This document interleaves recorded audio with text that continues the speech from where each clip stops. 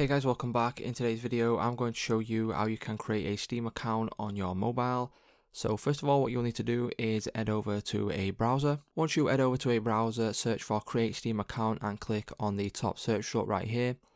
And then what that will do is it will redirect you over to your Steam app if you do have it, and then you can click on this link right there at the top. What you can do now is enter in your email address. Once you have entered in your email address, you can scroll down and accept the terms and conditions right here, and then click on continue. Once you click on continue, you'll then need to verify your email address.